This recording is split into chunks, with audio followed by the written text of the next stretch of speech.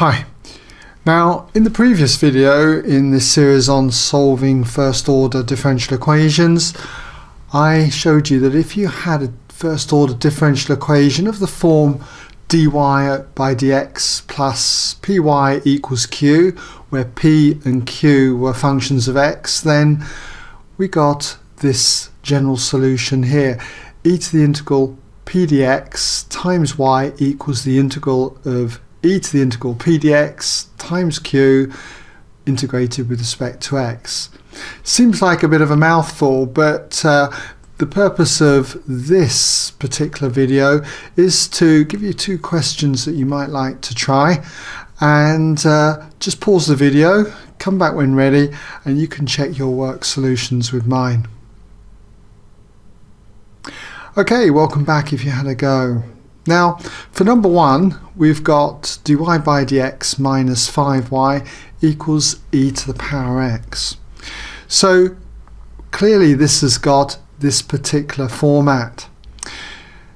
The p is going to be minus 5 and the q is e to the power x. So what we need to do is first of all find out what the integrating factor is going to be.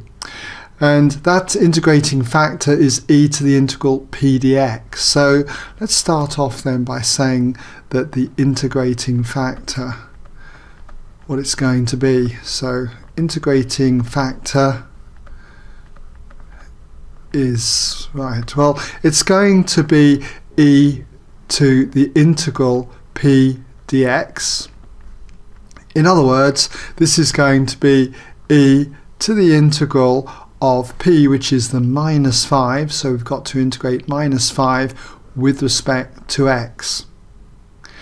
And the integral of minus 5 is just going to be minus 5x, so we get this equals e to the power minus 5x.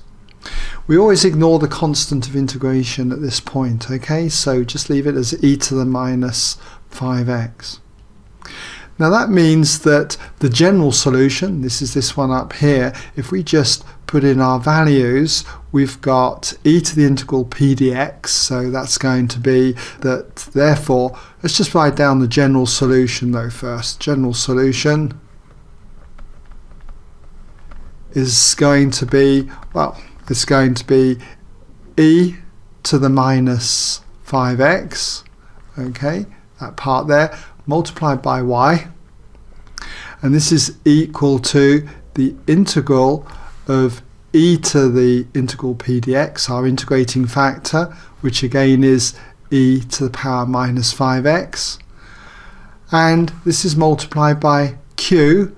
Q is a function of x, and in this example it's e to the power x, so we've got that this is multiplied by e to the power x, and we integrate this all with respect to x. Now we can tidy this up. Let's just rewrite this as e to the minus 5x times y equals, now if we multiply these two together we've got to add the powers, so it's going to be the integral of e to the power minus 4x, and that's integrated with respect to x. And again, if we just copy the first part here, e to the power minus 5x times y equals, and if we integrate e to the minus 4x, it's going to be minus 1/4 e to the power minus 4x. And then we've got the constant of integration, which I'll call plus c. Now if I multiply throughout by e to the power 5x, then this will just go to y, and then we've got minus 1/4, and we've got e to the power minus 4x times e to the power 5x, so if we add the powers we end up with e to the power x, and then for this last term it'll just be plus the constant c multiplied by e to the power 5x. Okay, so I'll just leave it in that format. So you might like to do other things with it. You know, you could multiply through by the 4 if you wanted to. You could pull out e to the power x as a common factor, but essentially that's my general solution. Okay, well, let's just move on now to the next example. Now in this next example, we've got to solve sine x times dy dx plus 3y cos x equals cosec x. And one of the reasons why I picked this example is because, first of all, it's not in the right format. It's not in this format. We've got to start with dy by dx. So that means that we've got to remove the sine x. And we can do that by dividing each term by sine x. So if we start by doing that, then we've got, therefore, well, dividing the first term by sine x will give us dy by dx.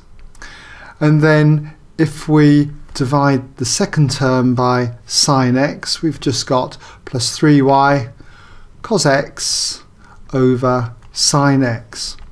I'll leave it like that rather than just changing it to the equivalent of cot x, okay? Just leave it like that for the time being. And then equals, and remember cosec x is 1 over sine x, and if we divide that by another sine x, we end up with 1 over sine squared x. So just mark that in, 1 over sine squared x. Okay, so it's now got this particular format, and you can see that p, which is a function of x, is in this example is going to be 3 cos x over sine x, and q is going to be 1 over sine squared x. Okay, so we next need to work out what our integrating factor is, that is e to the integral p dx. So let's just say that therefore the integrating factor, okay, integrating factor, well, what's that going to be? Let's just say is, well, we know it's going to be e to the integral p dx. Let's just put that in, e to the integral p dx. But that's going to translate into e to the integral of p, which is 3 cos x over sine x. So we've got 3 cos x over sine x. I hope you can see this. I know it's a bit squashed, but I just want to keep it all on the one screen so you can see these examples.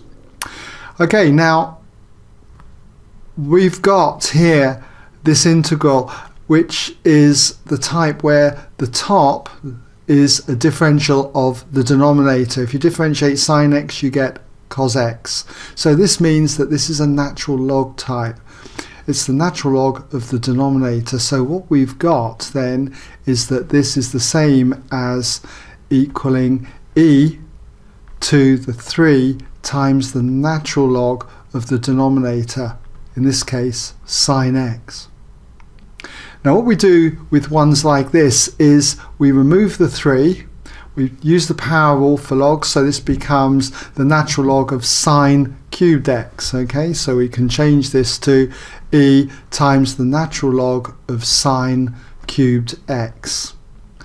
And when you've got something like this, e to a natural log of something, then all we've got to do is just remove the natural log, and it just gives us sine cubed x. So that's what we have next, that this is the same as sine cubed x. So that means that therefore our general solution, okay, is going to be using the formula that we've got up here, okay, this one here. It's going to be e to the integral p dx times y, so that's going to be sine cubed x, so we therefore have sine cubed x multiplied by y. Let's just put that in brackets there, and then it's going to equal the integral of e to the integral p dx, that's our integrating factor again, sine cubed x, and then that's multiplied by q.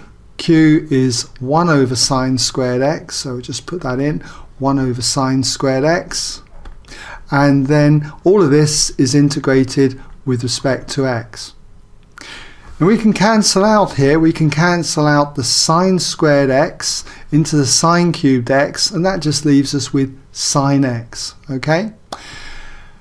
Now, I'm just going to turn these two parts round. You said terms there, but just these two around. So we therefore have y sine cubed x equals, and the integral of sine x with respect to x is minus cos x. So we get minus cos x, and then don't forget the constant of integration, which we'll say is plus c. So there's our general solution, and again you could change this around, give anything that's equivalent to this, but I'm going to leave it like that. Okay, so I hope it's given you an idea of what you can do then when you get questions like these. Okay, and I hope that sets you up for other similar examples. Okay.